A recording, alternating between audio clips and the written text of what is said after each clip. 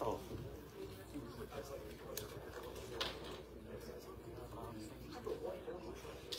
That's what I do. Make your thing, boy. Who that talk say he had a heart attack? You know what? That's what it do to you. Because the first time they messed up his heart.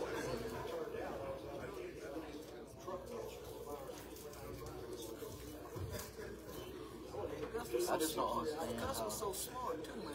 I just don't understand how they see one person go out and they think they can get God. That's the part I don't know. You do it long enough, you know it's gonna get you, man. But you know, as my cousin told me, he said, if you ain't never been hooked on, I can't explain it. Oh. And it eventually got him. But he said he just had to have it, man. My cousin got on it. That boy heard some women. He told me he loved it. There was some women. I told him he was gone. My cousin, man, Oh. he tell you that quick. Leave something laying around. He said, I don't care if your mama house or whatever. He said, if he see it, he broke, he was gonna get it.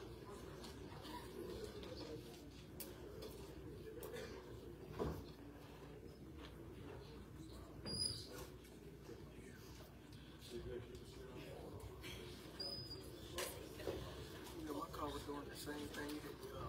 My friend car was doing the same thing about the batteries. And I was talking to Julio. He said, you put a battery in yours. I said, that's what I had to do. And then some mornings it would crank. And some mornings it wouldn't. They kept saying they want the battery. And I told Well, that's what they try to tell me. I was like, just need a charge. I said, no, put me on battery right now.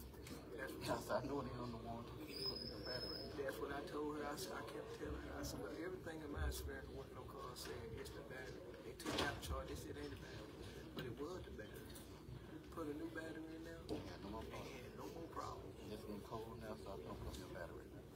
It cost me at $300, but I ain't care about it. Just need to be okay.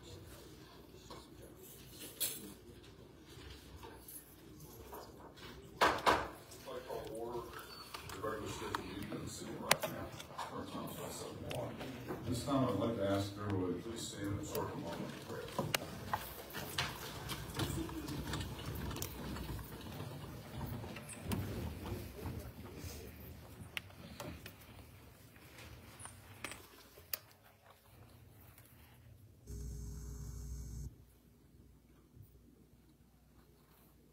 Thank you.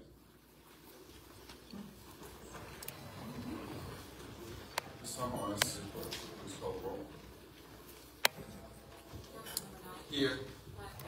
Here. Here. Here. Here. Here. Here. Great. Thank you very much. This time I'd like to ask for a motion to approve the minutes, consideration of minutes of the regular scheduled city council meeting, which was held on June 26th, 2023. Motion made by Councilman Joyner. Is there a second? Second by Councilman Daughtry. Is there any discussion? Hearing none, all in favor, please say aye. All opposed, like sign. Item carries. This time, I'd like to ask if there are any additions or deletions to the agenda. I understand there's request to remove 6% COLA adjustment from the table. Move that item from the table for discussion. Is there anything else? I'll take a motion to this. I was going to get them all listed, and I was going to do any other additions or deletions. I'll do it online. So I've got a motion made by Councilman Joyner. Is there a second? Second by Councilman Blackwell and I. So we'll add that to item number 14 on our agenda tonight. That said, I'll turn the meeting over to our city manager, Keith Crawford. Thank you, Mayor. Tonight's community update is as follows. First, I would like to thank the City of Rocky Mounts Fire Department. They were deployed last Thursday to help the wildfire that occurred out in Henderson County. So we're happy to report that our personnel returned safely to Rocky Mount earlier today. So again, thank you to our fire department and our chief and all those personnel. The Jingle Mingle Artisan Market will be held from 10 a.m. to 5 p.m. Saturday at the Imperial Arts Center. And so we will be featuring art, jewelry, photography, pottery, artisan gifts, ornaments, and more. So this is a free annual event, and it's also made possible through our partnership with the Imperial Center as well as the Tar River Arts Collaborative. And then finally, I would just like to remind the community that the city facilities and offices will be closed on Thursday and Friday, November 23rd and 24th in observation of the Thanksgiving holiday. Thank you, Mayor. That concludes my update. Thank you. Any questions or comments for our city manager? Okay, hearing none, there's this on to item number 7 on our agenda, which is a resolution I'd like the council to consider. I'll read it. Resolution recognizing and congratulating Rocky Mountain Parks and Recreational Department's youth track team, the Rocky Mountain Rockets, for qualifying for the U.S. ATF National Junior Olympics Championships. Whereas USA Track and Field is one of the most physical youth athletic development programs in the country, sponsoring state, regional, and national track events for youth athletes across the United States. And whereas the team members who compete in the state, regional, and national championship meets must qualify based on individual and team performance, as well as stellar times reported during various local meets that lead up to the qualifications. And whereas the Rocky Mountain Rockets comprise the following team members: Kansas Davis, Christian Knight, and Akia Wilson, based on their state and regional performances, qualified for the Nationals. And whereas members of the team, members and the events for which they qualified are as follows: Kansas Davis, the 3,000, 1,500, and 500 meters; Christiana Knight, 800, 400, and 200 meters; Micaiah Wilson, 3,000, 1,500, and 500 meters. And whereas Kansas Davis was an individual 13-14 girls USATF North Carolina state champion in the 3,000, 1,500, and 800 meters, and the individual 13-14 girls USATF regional champion in the 3,000 meters. And whereas Christiana Knight was the individual SU Girls USATF North Carolina State Championship in the 800 meters, the individuals SU Girls USATF Regional Champion in the SOO 400, 200 meters, and earned USATF All-American Honors in the 400, 200 meters based on her performance at the national championships. Whereas Micaiah Wilson was the individual 11 and 12 girls USATF North Carolina champion in the 3,000 and 1,500 meters, and the individual 11 to 12 girls USATF regional championship in the 1,500 meters. Whereas the youth athletes performed in a manner that distinguished them individually and collectively as a team and brought credit not only to themselves but to their families, their city, and their community. Whereas also contributed to team success was their outstanding coaches, Mark Davis and Chris Knight, who provided leadership and coached the team members, caring for them like family and guiding them through their various meets and the support of their parents. Now therefore be resolved that I, the Mayor of the City of Rocky Mount and the City of Rocky Mount City Council, hereby congratulate the Rocky Mountain Mayor Parks and Recreation Department's Rocky Mountain Parks Youth Track Team, the Rocky Mountain Rockets. And be it further resolved, this resolution shall be spread upon the pages of the minutes of the proceeding, and a copy shall be presented to each team member and coaches who were instrumental in winning this phenomenal championship. Do I have a motion to adopt this 13th day vote? Second. Motion made by Councilman Joyner, seconded by Councilman Daughtry. Is there any discussion? Hearing none, all in favor, please say aye. Aye. All opposed, like sign. Congratulations.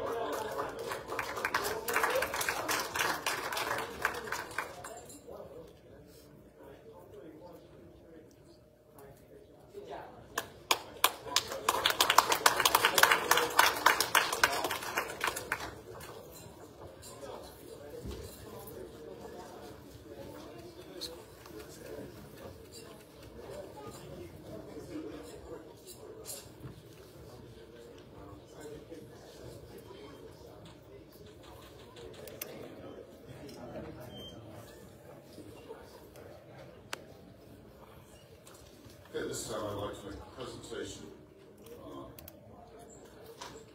in honor and recognition of Apostle Allison Dickens, founder of God's United Churches of Deliverance, Agape Fellowship Churches of Deliverance, for her love and dedication to the Rocky Mountain community. In witness hereof, I have hereunto set my hand and caused the seal of the city of Rocky Mountain, North Carolina, to be affixed this 13th day of November 2022. I'd like to ask members to please come forward so we can present this.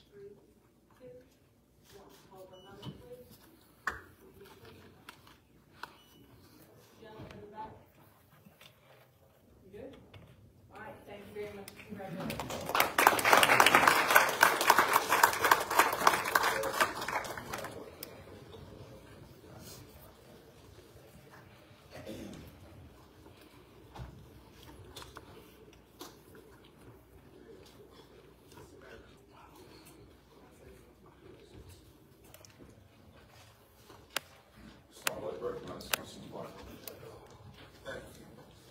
I know we just presented a plaque to the memory of a phenomenal, powerful woman who moved Rocky Mountain in so many ways that have never been recognized. Apostle Allison Dickens took care of people that other people did not care about before it became fashionable to do so. She opened up her home, her church, her neighborhood. She was pioneer, first black female woman pastor in Rocky Mountain. Built the building right across the street from the event center. So as far as I'm concerned, she paved the way and vision for where Rocky Mountain should grow to.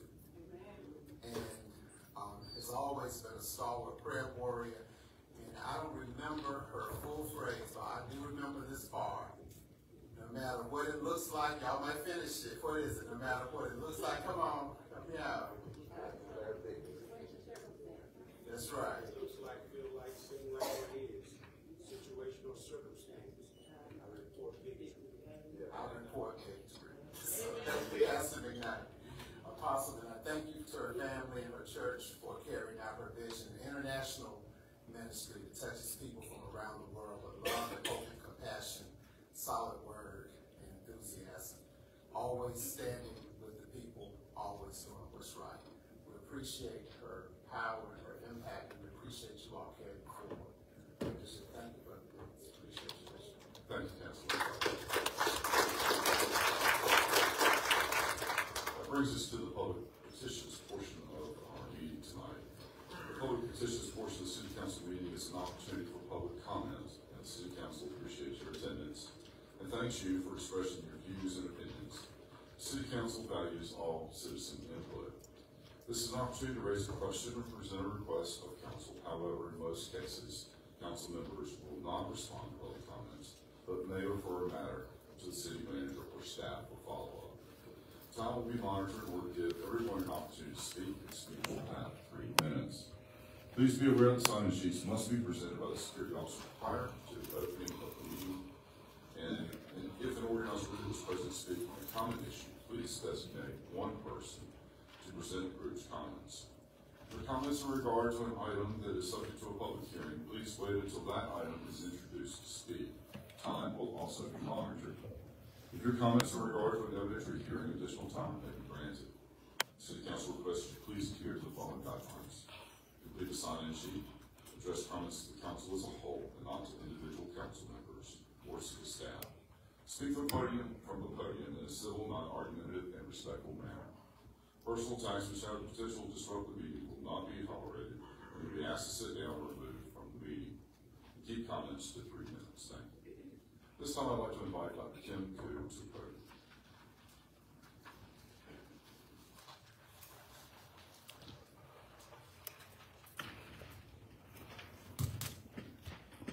Good evening.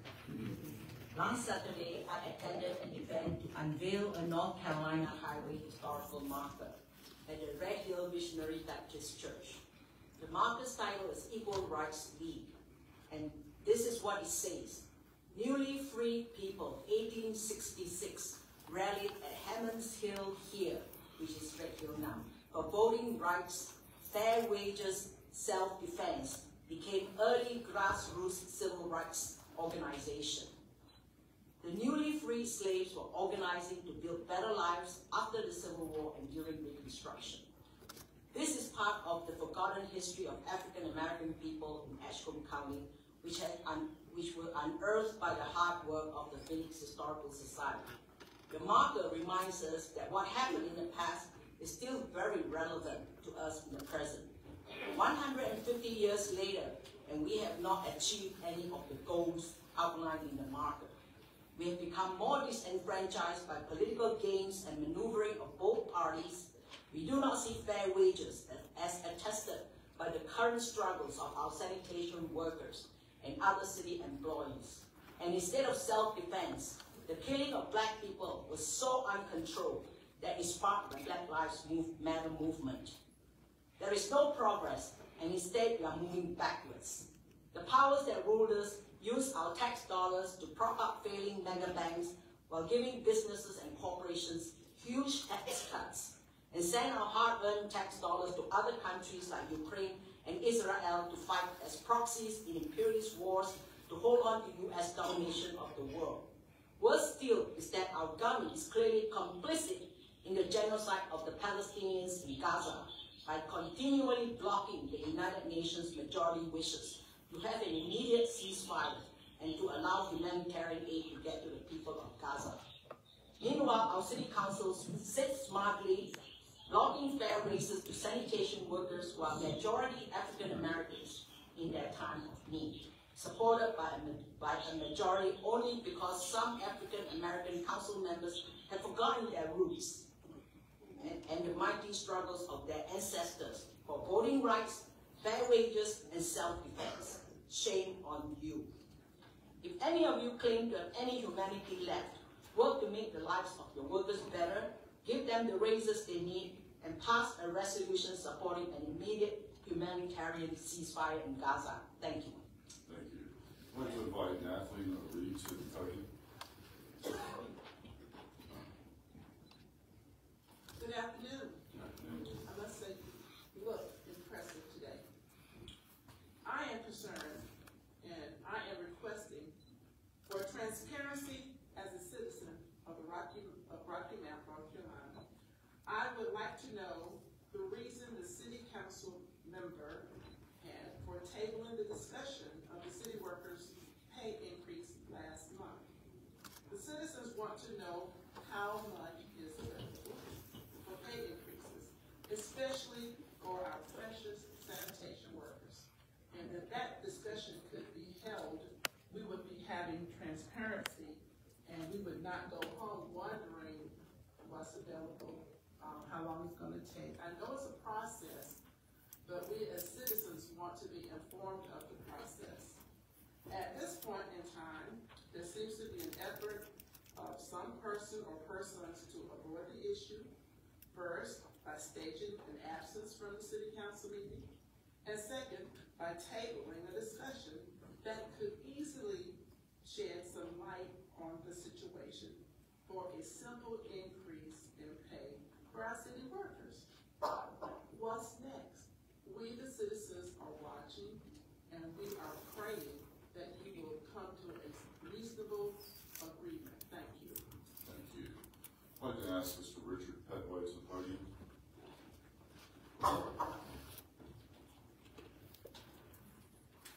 Good afternoon. My name is Richard Petway. I live at 400 East Thomas Street, and I am a U.S. vet. I went to war to fight for other countries, but now I got to fight again. John Lewis quote, I quote, "I appeal to all of you to get into the great revolution that is sweeping the nation. Get in and stay in the streets of every city, every village, and hamlet of this nation, until true freedom come until the revolution of 1776 is completed." With that said, I said it never will be completed until the city workers get their fair share. We cannot stand and fight unless we win. We must stand together. We must fight together. Not one step backward. We must go forward. And I say this to each and every one of y'all. If you got a conscience and you lay down at night, how can you wake up in the morning and say no to the city workers? Thank you, Mr. Petway. I'd like to invite Ms. Montaz Shahid to the podium.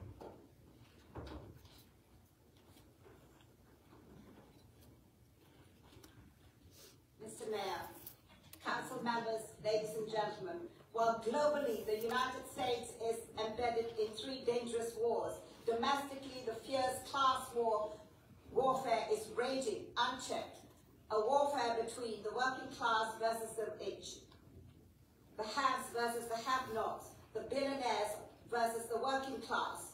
In this class warfare, the working class has been on the losing side as the demands for a fair share of the billions made by the employers have fallen on deaf ears, at least in the past 20 years. Currently, the working class is caught in an unprecedented cost of living crisis and are no longer willing to accept crumbs for longer hours of back-breaking work with increased stress and pressure placed on them to produce more with less. They are organizing, rising, and marching forward, unleashing this year alone 335 strikes in 550 locations in the United States, demanding a living wage with benefits, better working conditions, and COLA, a running theme in these protests. Employers in power who fail to respond to worker demands are seeing immediate backlash as continued and deepening income inequality serve to perpetuate the class struggle. Which brings me to the textbook case of a class warfare in the city council between the oppressors, some of the city council members, and the oppressed, the sanitation workers, in their long-running demand for a living wage.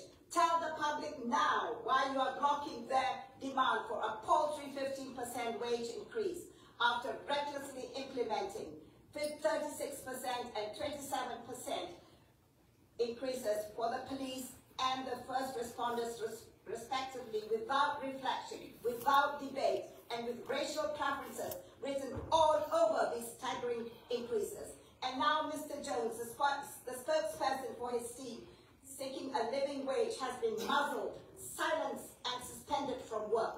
Those who initiated and supported his suspension have weaponized their weapon and are sponsors of a terror campaign in the city.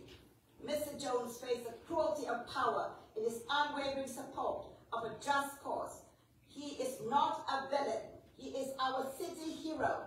I urge the public to demand the release of Mr. Jones and demand solid answers from those who fiercely oppose a living wage for the sanitation workers. Show up, stand up, speak up, and be fired up every week in the city council. Push back against the racial, social, and economic injustice unfolding before you.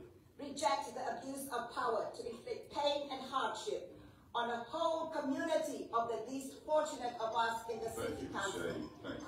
Let me just say one more thing. No, ma'am. Thank you. Thank you. I'd like to invite Butch Dancy to the podium.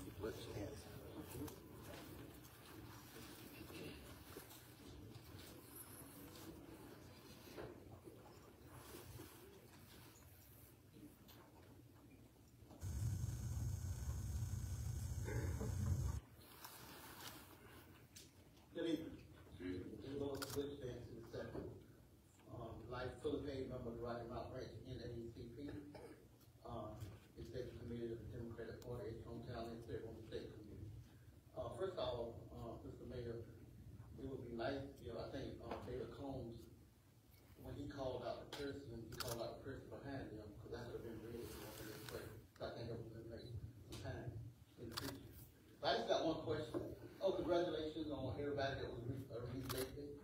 But I got one question. Like I said, ceremony, NAACP, Legal Years Committee, and other areas across the state. I have one question. You're elected by the people. And what I've seen, I'm having a hard time trying to figure out who you all are accountable to. So my question is, who are you all accountable to? Thank you. I'd like to invite James Wren to the podium. How you doing? Good. I'm James Wren, been a resident of Edgecombe County since 1980, past president of the UE 150 chapter, covers Rocky Municipal Bank. And first, I was going to shout out, congratulations to Rocky's track team and my good friend, for years, fellow Mark Davis. Congratulations. But I come to you today to speak on behalf of the sanitation workers. Last time we met, sanitation worker Arnie Jones delivered a petition signed by a number of sanitation workers asking for a 15% across the board for sanitation workers and a 6% cost of living to all city employees. A number of those workers that signed that petition, according to public records, are making $1,767, which is $36,753 a year. Contrary to what WRL put out in its news report a month ago, that starting pay for sanitation workers in Rocky Mount was $40,000. It's not $40,000. Workers deserve a fair raise, and we've asked this council to give them the fair hearing it wants. Now, after Mr. Jones delivered that petition, last week after this mayor's election was over, the city made efforts to terminate Mr. Jones. I'm also a historian with the Phoenix Historical Society and done much research on the 1978 Rocky Mount sanitation workers. And now they're putting Mr. Jones in the same position they put Alexander Evans in 1978. We call on justice for Mr. Jones and reinstatement Mr. Jones. Thank you, Mr. Wren. This time I'd like to invite Cooper Blackwell to the podium.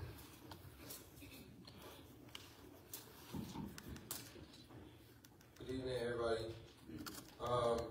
We stand before you once again, the NAACP, and the members of our community to express a concern about the sanitation workers. It's with a heavy heart that today we have to address the council again about an issue that we feel like it's not just a budgetary issue, but it's an issue of equality and justice. It's an issue of fairness.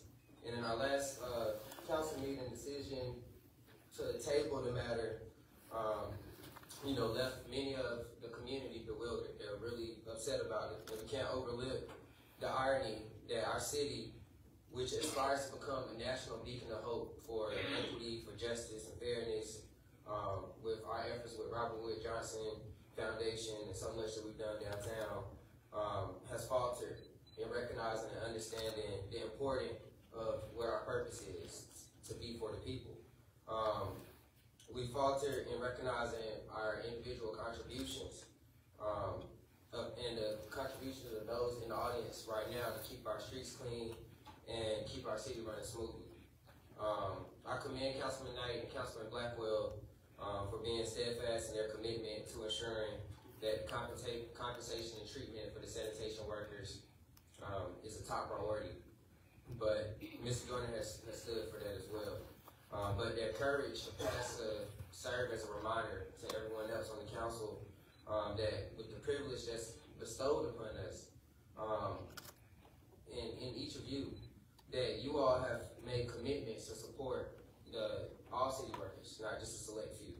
Mr. Manager presented, after 30 days, a plan to swiftly increase the salaries of the police for 36%, shortly followed by the fire department by 27% within less than 60 days. It's been well over 100 days now, and we still haven't we've been here week after week with no avail. We acknowledge the work that they're doing, that everybody's doing, but the sanitation workers are demanding a fair raise. So we've seen the pay study, we've seen the numbers, we know it's possible, we just gotta figure out how to make it work. And the NAACP is going to be here every time with the community members until we see something's done about it. So we urge you to make it happen tonight. Let's make a fair action. All right. Thank you, Mr. Black. But we'd like to remind everybody that. Well, my time is up, so I think I might just stand here until the bell rings. You know, I think it's important, you know, also that, you know, as we collectively move, you know, about equity in our city and prioritizing healthcare, you know, spending. Thank you. Okay. All right, I'd like to remind everybody too that we're not to make comments directed to any individual council members or to city staff. This time I'd like to ask Ms. Crystal Williams Anderson to the podium.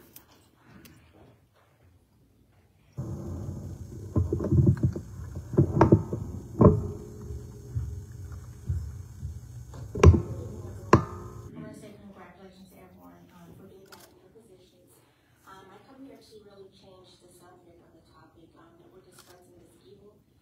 Given the mere fact is there are a lot of citizens or community members that don't have discussion topic she talking about. And I come to speak on their behalf. And those are the topic that we have in our community. I know right now, presently we're going through the merger and we're transitioning the school systems.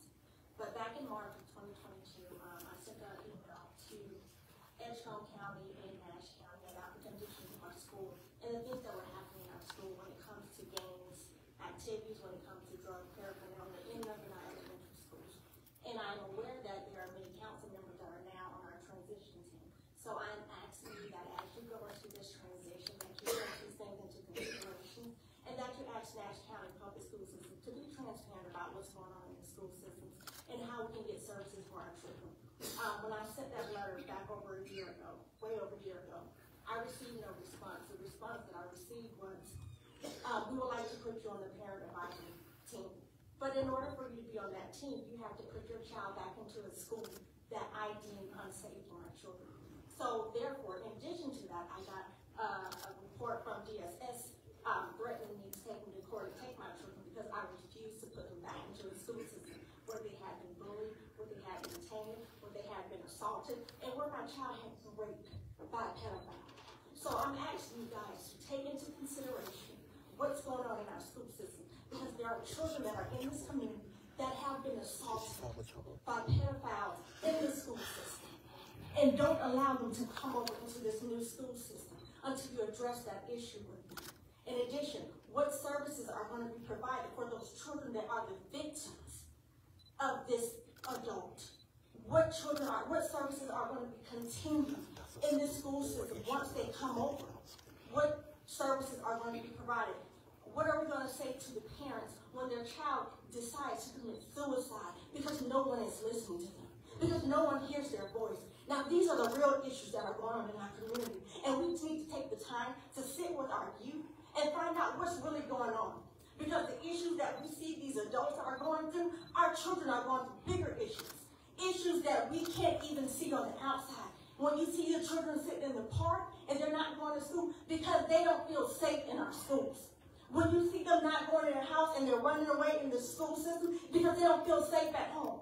So what are we going to do about that? We can talk about affordable housing, economic development, but when are we going to talk about youth development? When are we going to really put money into our youth? When are we going to sit down and really start talking to them about what they want? Because the adults can make decisions on their own, but our youth are at our hands.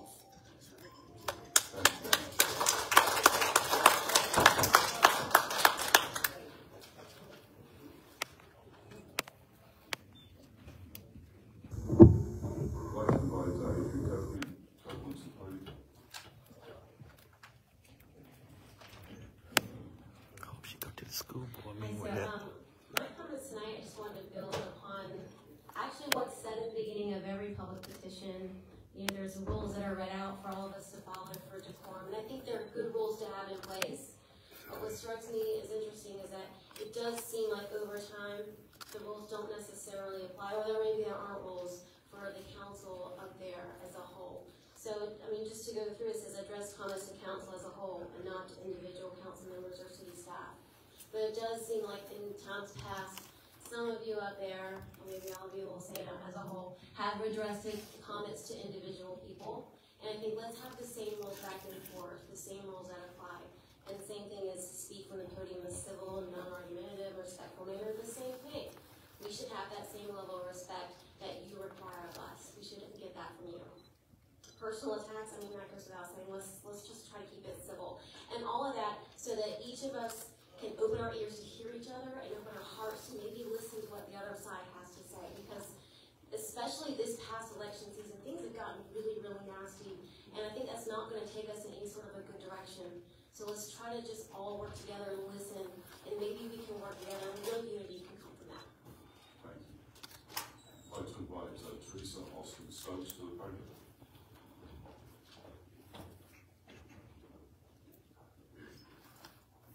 Good evening. I am Teresa Austin Stokes, and I want to thank everyone who came out who genuinely voted for me in this past election. There's a lot of work still to be done, but I do want to make it very clear that I could not understand how Rocky Mount could have a municipal election that included the mayor's race, 3 city council seats, and it was a lack of publicity. Not to mention when there was a runoff race. As a city of Rocky Mount, it wasn't about endorsing. It was about informing the citizens. So I hope in the future that whenever we do have elections or whenever the census is here, that we will inform the citizens, because this was not an election to be taken lightly. Again, as I stand before you, there's much work to still be done, and I will continue to advocate as always. But in the meantime, remember, as a mayor and as a council person, it's your responsibility to serve the citizens. And if you're not serving the citizens, then who are you serving? Thank you so much, and again, thank you all for your support. For my first time running, 4 more years, will be here sooner than later, and I plan to come back. I'd like to invite Mr. Bronson Reeves to the podium.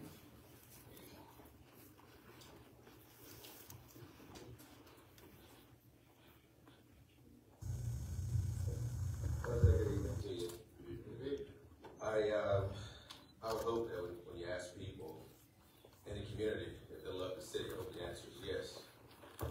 However, there continues to be a wedge that drives people into 2 distinct and opposite paths. This daunting idea that people cannot work together and grow our city is antiquated. There are some that much rather hold on to past scars and wounds rather than address a common issue. The idea that there are members of this community, whether elected or not, will much rather stage political theater. It's quite interesting to me. There's too much good in our city that goes unnoticed because we choose to champion ideas or positions that would divide us versus connecting us. Why must everything be an either-or situation versus a both-and? Several years ago, members of this council was in Chapel Hill, North Carolina, in a retreat. And that consultant, which you paid for, talked about both-and ideas. But it seemed as though that's on the wayside for the money that we spent, the citizens spent, for you all to go through that exercise. There's too much in our community to be appreciated and valued. Then there's this ideal of a judicial center being rebuilt. Months ago, there were individuals that said we shouldn't spend money on a judicial center. But just last week, you were praising a very elected official for bringing $8.5 million into this community. So I question which one is it. Do we want a judicial center or don't we? Then the idea that the current location of the judicial center, which happened to be the old school, could be an affordable housing situation or luxury housing, whatever it is. And people will make a statement that folks need something new. I want to remind folks that in our city, a building called the Rocky Mountain Mill, which did a number of things, but certainly that's an old building. They repurposed that building because they had vision. They got people moving in that building because they worked together to complete a project. I don't know what it's going to take to move this city forward, but I know the vision is not the answer. Working together must be the key. One note, Alexander Evans, whom was terminated from this city, was terminated because he took what was trash and then was going to give it to other people that really didn't have a suit. So when we are talking about sanitation issues of today, let's be sure that we give right information. Too often people say that I give untruths, falsehoods, and things that doesn't make any sense in unincorporated areas in our community. People who don't pay not one dime of property tax in our city, pay not one utility bill in the city, but yet has the audacity to come down here. Thank you, I'm talking about Bill Bush dancing. And we'll continue to keep on, brother. I'll see you. You don't need to see me nowhere. My dad at home. I'll see you after.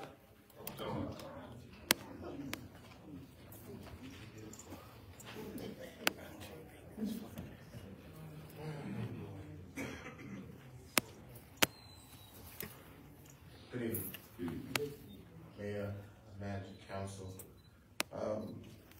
On Wednesday from 6 to 8 p.m., the Port Laureate for the state of North Carolina will be at Mount Zion First Baptist Church. Her name is Jackie Shelton Green. If you have an opportunity to come out, please come out and be a part of this monumental occasion. We are looking forward. She is the first African American to be named Port Laureate and has served, only the third woman that has served twice, appointed by Governor Roy Cooper. So we look forward to that, and we look forward to seeing you there. If there's injustice in conditions, if there's injustice when it comes to wages, when it comes to treatment of people, those things must be addressed, and they must be addressed quickly. We are talking about wages here in the city for our employees. We're talking about wages for, specifically in one case, for sanitation workers. And we're saying we want a 15% raise. I want people to understand what a 15% raise across the board really is. The national average for the payment of sanitation workers on an hourly wage is $17. In the city of New York, it's $17.67. In the city of Miami, it's $14.31. In the state of North Carolina, the average is $13. And here, it's $17.67 starting out, or around that.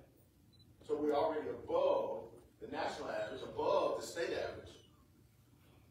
And in some cases, above cities like Miami and New York.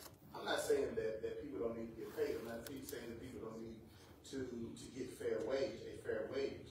But when we talk about fair, we have to understand that fair is a word that is subjective. What's fair to me may not be fair to you. And so I advocate for those things when they make sense. But I want people to understand what 15% across the board really means. Do the math. Get out of the emotion and do the math. And the math does not lie. You do 15% across the board, and everybody in here will have to increase their taxes in order to pay for it. And I've heard people say that they moved from different places because the taxes were too high. I'm just saying this. I just want somebody to explain it to me like I'm a third grader. Thank you. Thank you, Robert Smith. I'd like to invite Anita Cook to the podium, please.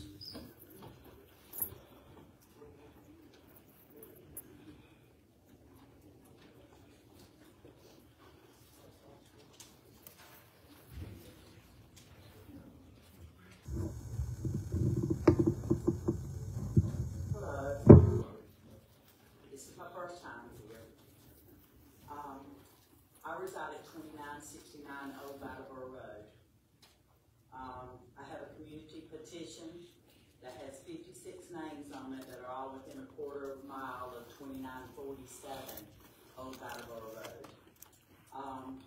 They are looking to rezone the property by Cohona Properties for development of SD's Village Major Subdivision filed by Joyner Keeney. All right, is that a public hearing? So I'm going to ask you to wait until that's called up for a public hearing. Okay. Just be a little bit later on. Tonight? It'll be tonight. It's oh, not, okay. I'm sorry. It's not tonight. It's not on the agenda tonight. But you So they told us tonight. You know what? Let's go ahead and hear your comments, and we'll just enter into the vote.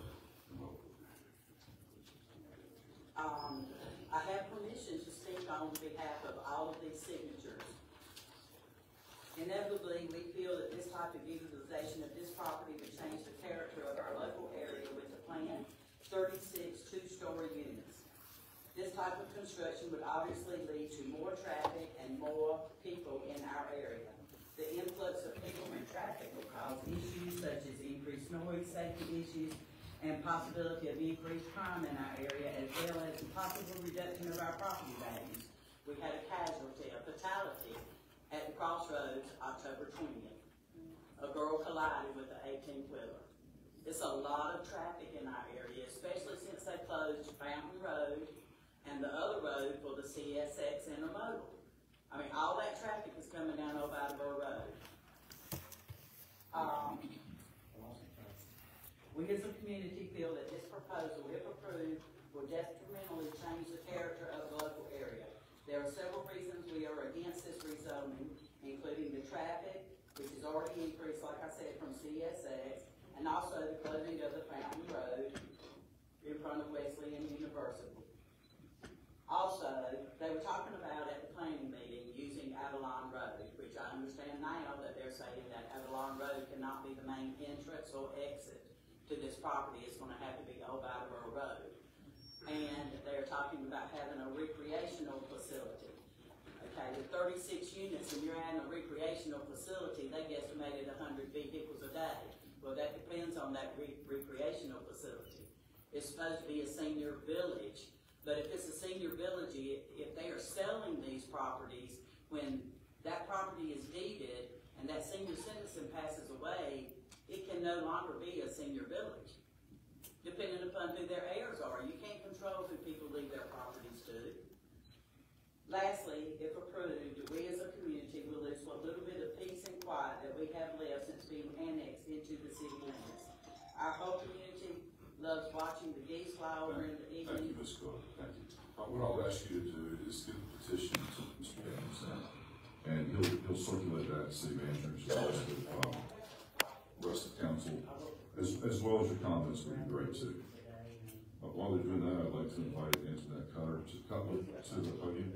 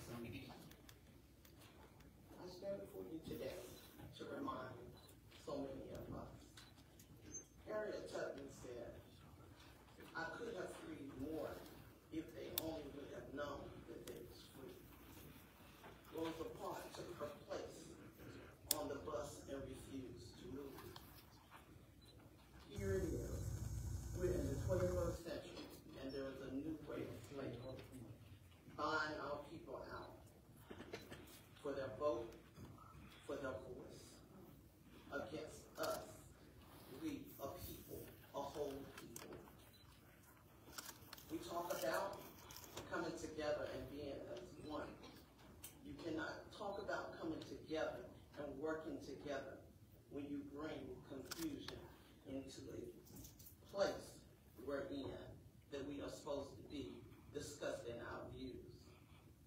I stand before you today for Mr. Jones, someone that I feel like that in the 21st century, not just stood up for himself, but stood up for others. He has a voice and he had a job, and he was doing it. And I believe that his voice, because he knew that he was free in the 21st century, have caused him that. Here we are still waiting to hear about a 15% raise for our city workers. And we have not heard the details or anything yet as to why.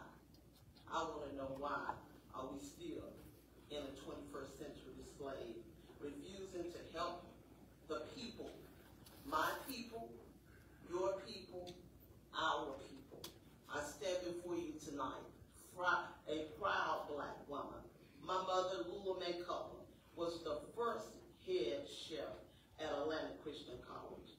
My father, John Cutler, was one of the first black farmers in Edgecombe County. Don't sell your birthright for a bowl of soup.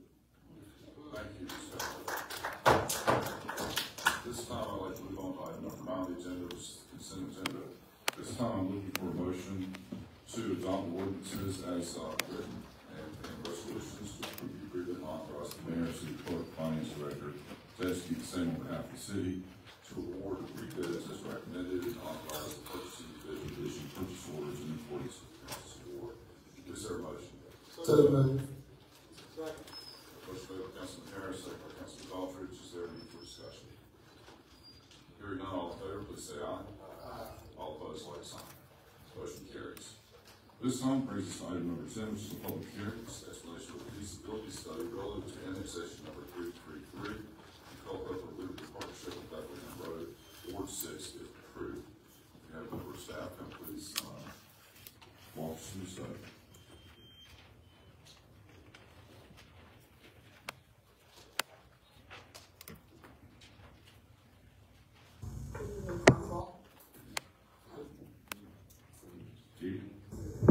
Before you is a voluntary contiguous annexation request, along with a feasibility study completed by the Department of Development Services. The property, which is along Bethlehem Road, is shown on the screen and is contiguous with the city limits at its southeast property line. You can see it there, contiguous with the city limits against the blue area. The parcel consists of approximately 45 acres and is currently undeveloped. Upon annexation, the applicant is requesting the property be zoned to R6, which is a medium-density, single-family residential district. And if the parcel is successfully annexed, you'll move forward with a subsequent public hearing after this one to consider that zoning request. The feasibility study outlines that all city services can be provided without significant impact, and no capital improvements are required to serve the annexation. Kirk, would you go? Thank you. The current taxable value of the property is $36,707, and the city's net annual surplus would be $282. Upon approval of annexation, the property would be assigned to Ward 6. The annexation meets the North Carolina statute requirements for contiguous annexation and would not place a burden on the provision of municipal services. Therefore, staff recommends approval of this annexation. I'm happy to answer any questions. Are there any questions?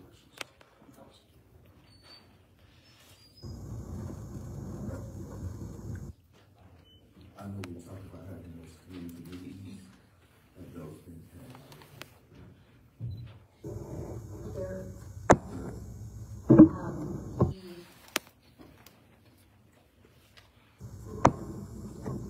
There is a public hearing for the annexation this evening. This is a public hearing, and the request for the feasibility study was heard at a previous city council meeting.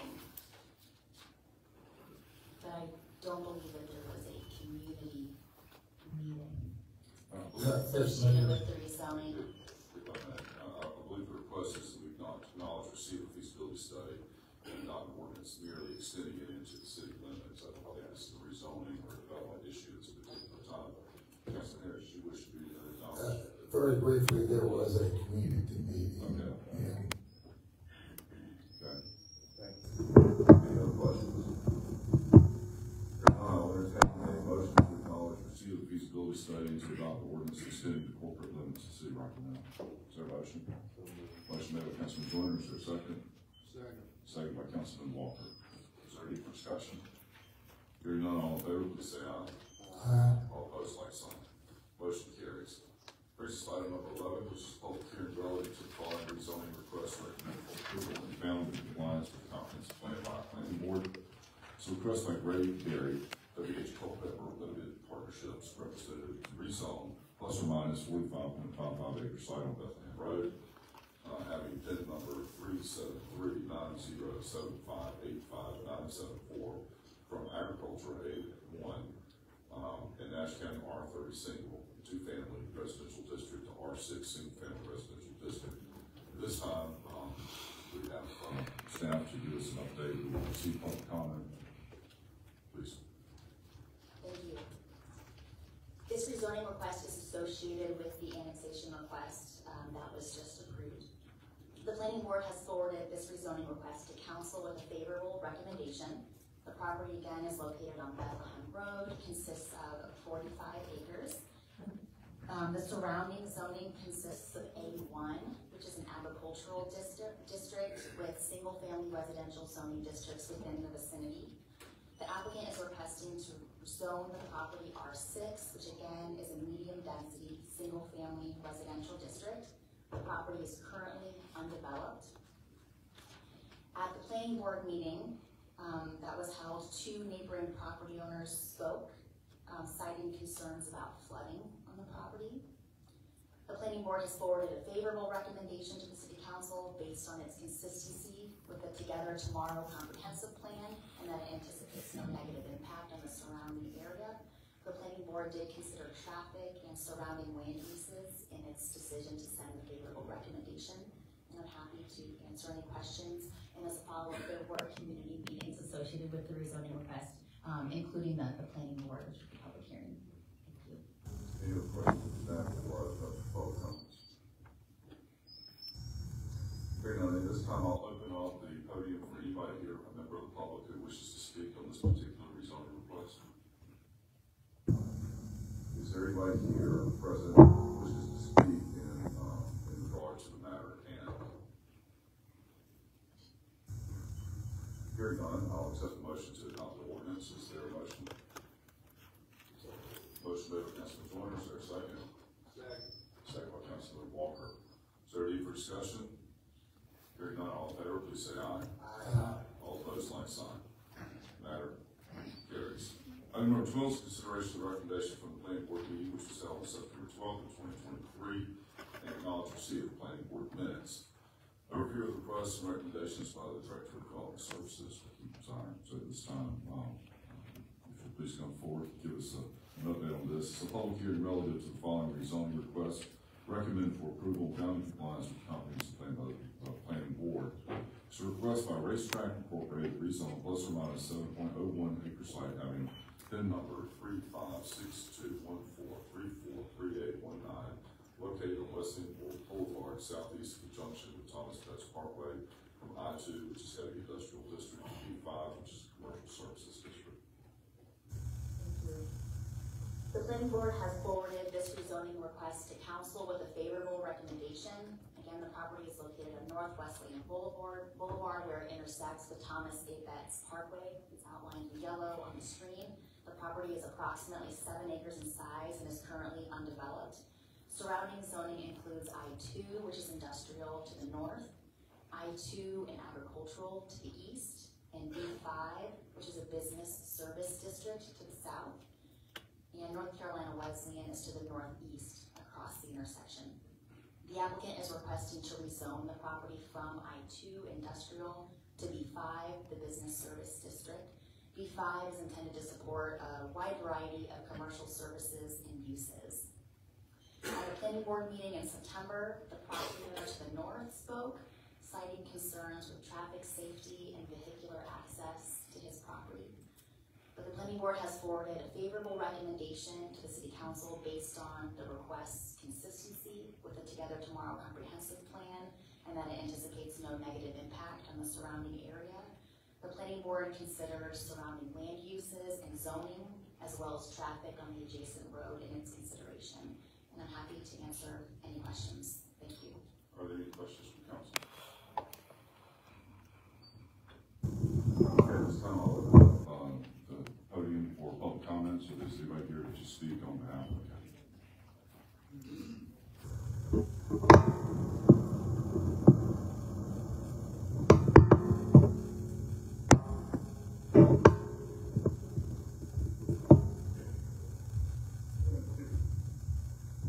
Mr. Mayor, council members, staff, good evening. My name is William McKinney. I'm an attorney at Haynesworth St. Ward. I represent Racetrack. Tommy Peace here is on behalf of. I want to thank you for consideration of this opportunity of the rezoning application, as well as city staff. We appreciate the opportunity to work with. This is a project that allows for more jobs, more entrepreneurship, a way to improve some of the traffic flow around this intersection.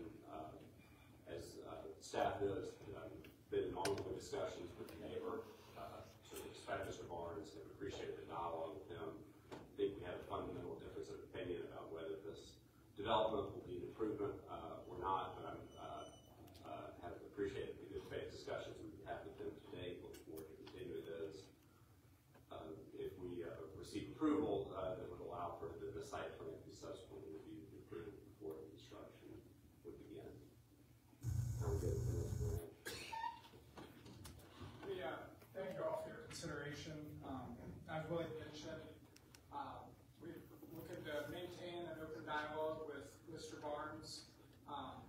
site plan is still early on in the process, and if approved, we look forward to working through any items that may come up with DOT and any other agency that will be reviewing it. Thank you. Thank you. Any other member of the public here to speak on this matter? Yes, sir, Mr. Mayor, I'd like to speak on my name is T.W. King. All right, Mr. King, if you'll please come to the podium. Before I begin my presentation, I would like an opportunity to pass some things out to the council. One of the issues that's been raised this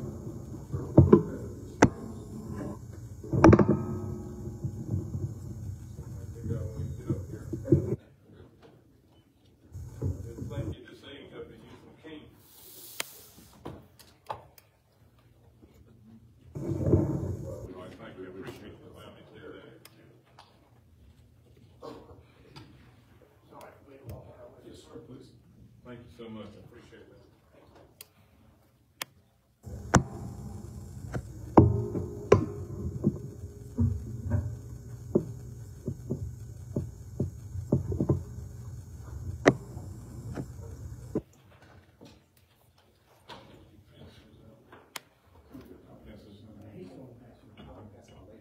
No, we go ahead and pass it now.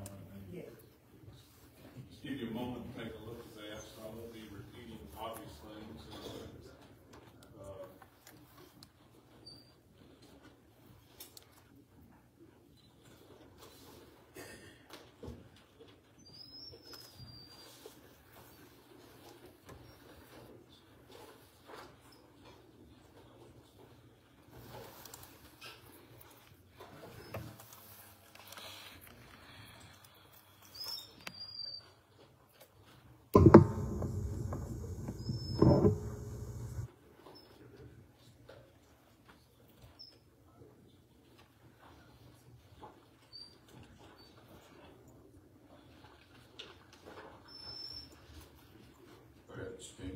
All right, thank you very much, Mr. Mayor, members of the council.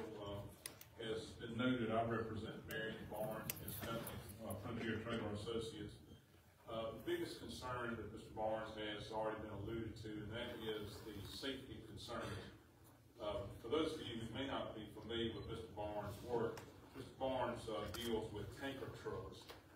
They come in and out of his facility. We had one day last week where he had 32 tankers come out, in and out of his facility. And as you know, some of those tankers carry propane, some of them carry liquid gasoline, and so the very dangerous instrumentalities that are dealt with. And the development of this piece of property next door, in our judgment, is going to be a very, very difficult thing for the property. As you can see, without the racetrack being next door, as you can see from looking at the things that have been passed out to you, there are a series of accidents that have occurred right there at the intersection of Mr. Barnes' property. And we can only anticipate that if you've got more traffic coming out from the racetrack locations that will be immediately next door, you can only anticipate that that is going to get worse rather than better. And there's really, in my judgment, these uses of this particular property are just not consistent with one another. It seems to me also that we get the cart before the horse a little bit here because we do not have any type of information that has come down from the North Carolina Department of Transportation. So we do not know what the Department of Transportation is going to do with respect to allowing this access to the property. And so as a result of that, you may rezone a piece of property, and we're going to be sitting here with no judgment from North Carolina Department of Transportation, and it's not going to be able to be used for racetrack because they're not going to be able to get the necessary driveway permits. So it seems to me that at a minimum, we ought to wait until the North Carolina Department of Transportation has had an opportunity to let you know how they feel about this project. It's a very difficult intersection. I don't know whether you folks have recalled the history or not, but when this Thomas Betts Parkway was placed in operation, initially there was not going to be a direct access from Thomas Betts Parkway into Mr. Barnes' property. After negotiations with the North Carolina Department of Transportation, it was decided that the safest thing to do would be able to allow direct access from Thomas Betts Parkway into Mr. Barnes' property. And so that really, I think, was a good thing to have happen. But when you're talking about putting people coming into a gas station, and we're not talking about simply automobiles, we're also talking about areas. I've seen a draft of what they anticipate. Mr. King, I need you to tighten up a little bit if you can. Okay, time is running out. I understand. Thank you. The bottom line is we're concerned about safety. We're also concerned about the fact that North Carolina Department of Transportation is not active. We hope that you will deny this rezoning request. Thank you. Is there any other member of the public here wishing to speak on this particular rezoning matter? Questions from council? Well, I just wanted to know, normally when we are discussing rezoning from the planning department, planning board, unless there are conditions placed, there are a number of possibilities of development. Is that correct? That's correct. So when we rezone a piece of property, we're rezoning it for the full possibility of the entire slate of allowable development options. Is that correct? I absolutely agree with that. Okay. So you are speaking specifically about one application of the allowable uses. Is that correct? That is correct, but that's always before the board currently. So is there any commentary from the planning board department that has come with this other than the basic information that it meets the requirements of the zone? Staff. Yeah, I'd like the staff to look at their reports from other videos. Just a minute. If I could have it. Sure. Okay. Thank you. The planning board considered the full range of uses that would be allowed in the B5 zoning district. And so an approved rezoning would allow all of the land uses that are approved and allowed within that B5 district without consideration of any specific use. And there were no conditions recommended from the planning board. Yes, I've got a question. It's been brought up about North Carolina DOT. In the rezoning, typically that doesn't occur. I don't think until it goes to approve the plans. Is that accurate or not? That is correct. With the rezoning, we would consider the types of land uses that would be permitted on that site. And then when a development is proposed, then we would review it against the regulations within the Land Development Code, and North Carolina Department of Transportation would review that along with us to ensure that access from that state road is acceptable and meets their requirements. So is it safe to say that we're not allowed to consider that tonight during the rezoning, that piece? And if the redevelopment plans would not come before this city council, it would just go through the planning board. Plans, they go to the planning board. But then we wouldn't see them, is the point, after that. Well, I mean, it's a public document, you can see it. I'm talking about, we will not weigh in for action. Thank you, Councilman Black, I appreciate it. So it would not come before us for action. That's correct. Okay, so I'm struggling here with this because we're bringing up the DOT when that doesn't come up until later on. Okay. Any other questions from council?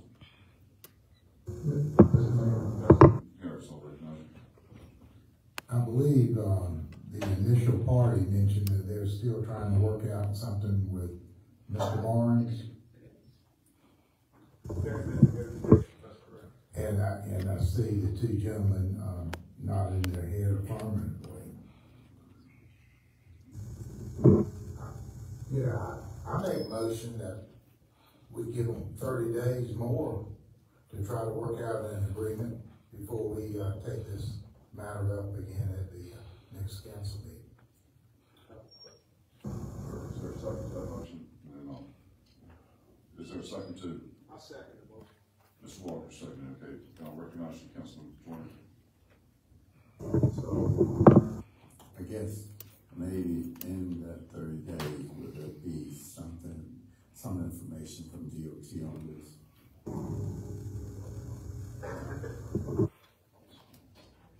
We have a motion to table the matter for 30 days. And a second, is there any discussion? Hearing none, all in favor, please say aye. Aye. All opposed, no sign. What? I thought Councilman Black was interested. No, I didn't know we could actually discuss the motion. No, it's a motion. What was the motion? The motion was to table. This matter till 30 days. And I was saying because it was limited to the timetable, there was any discussion, but regardless. Just a motion. Motion passes, so we'll move on. Item 13, thank you for that, Councilman Blackwell. Are there any appointments to be brought forward for tonight?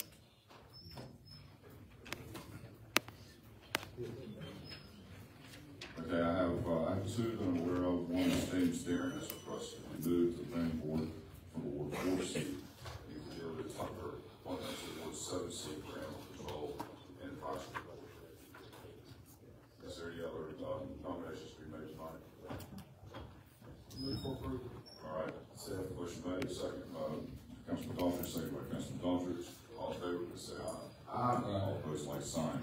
Item 14 is a request to remove from the table 6% COLA from the table. It is an item that is not debatable or amendable.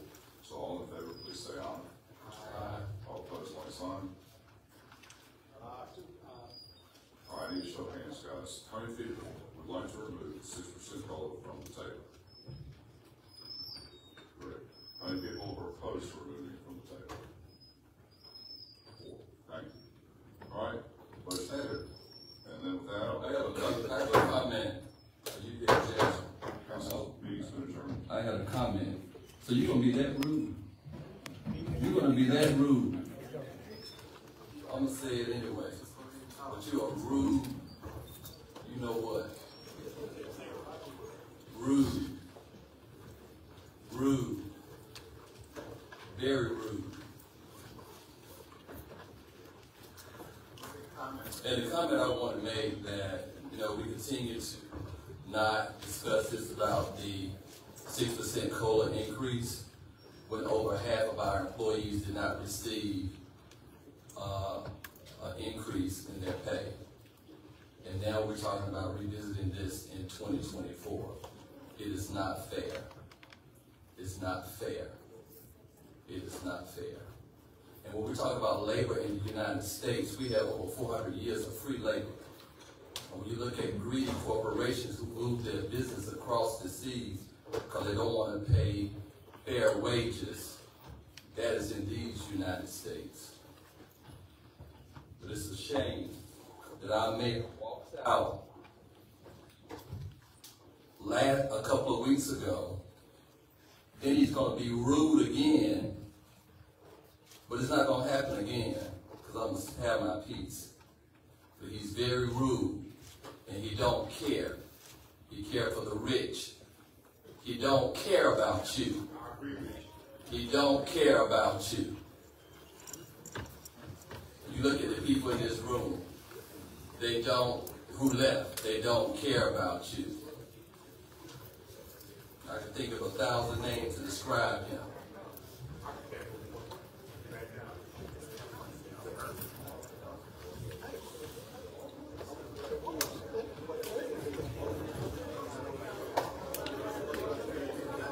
Tonight we can sit down.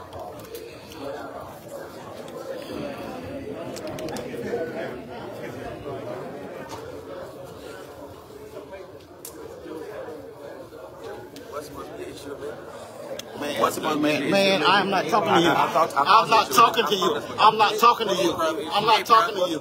I'm not talking to you. I'm not talking to you. I talk wherever I want to talk to. I talk wherever I want to talk to. I talk wherever I want to talk to. Boy, you silly, boy. I'm old enough to be your daddy. I'm old enough to be your daddy, boy. He better leave me alone. He need to leave me alone. He need to leave me alone. He need to leave me alone. I got a daddy too. He need to leave me alone. He need to leave me alone. He need to leave me alone. He He didn't leave me alone. Tell him don't talk about me. Tell him don't talk about me. Tell him don't talk about me.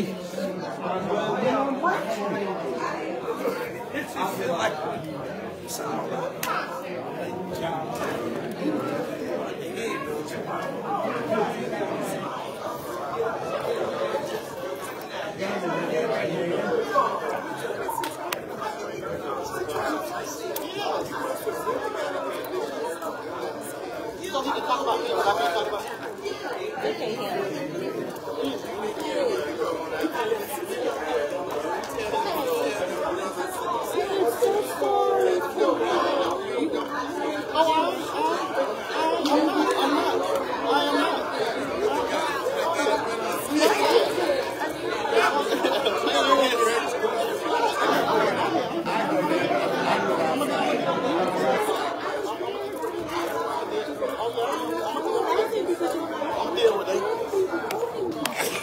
Deal with it. Yep.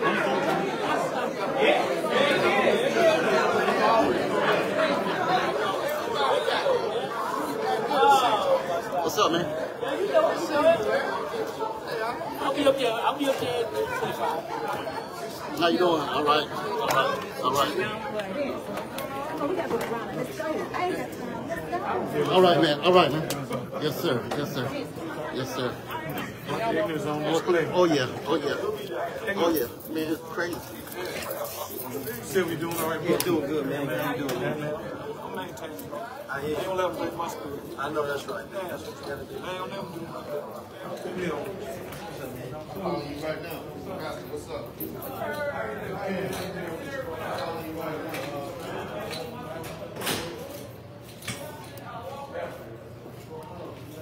You see what it is? Oh yeah. Oh yeah. Nigga, you crazy, man.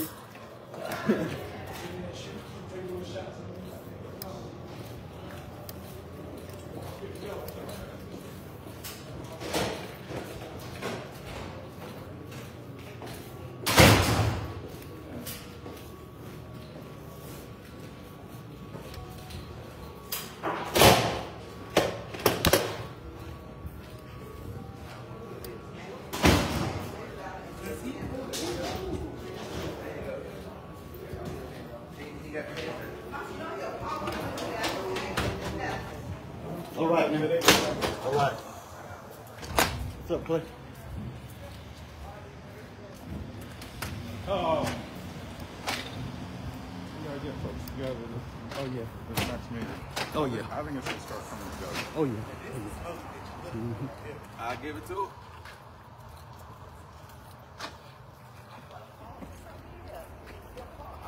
Yep. Put it on Facebook.